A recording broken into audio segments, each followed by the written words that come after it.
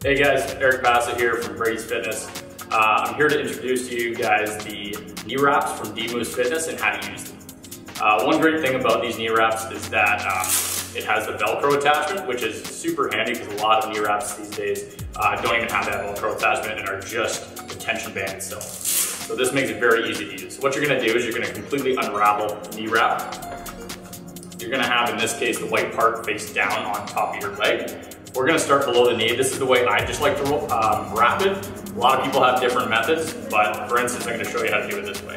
So wrap it over top, make sure you got tension to begin with, take the slack, and I like to wrap it halfway over top of the other wrap I just created.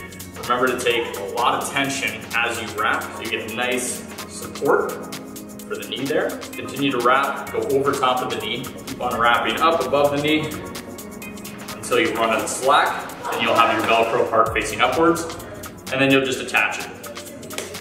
And there you have a nice secure knee wrapping. This is using the DMoose Fitness knee wraps.